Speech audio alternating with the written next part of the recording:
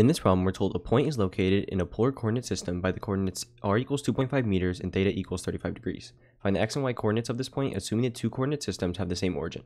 So we're given this polar coordinate, r equals 2.5 meters, theta equals 35 degrees, right? We know a polar coordinate is written like this, r comma theta, right? And normal is just x comma y. So how do we convert between the two?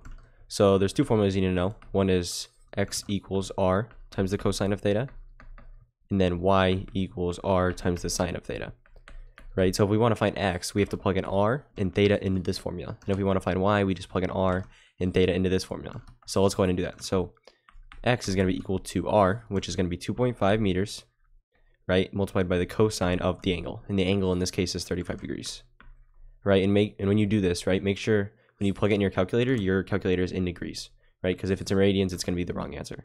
So then for this, you're just going to do 2.5 times the sine of theta, which is 35 again, right? So go ahead and plug these in.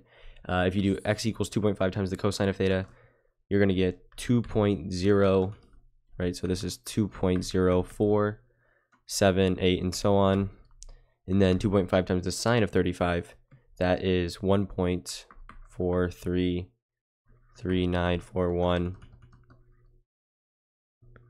and so on. I'm just going to round to basically the whole numbers. So I'm just going to say x, right? So I'm just going to round this to 2 and then round this to about 1.4, right? So if you want to round, or if you don't want to round, just make sure you put the full answer in your thing.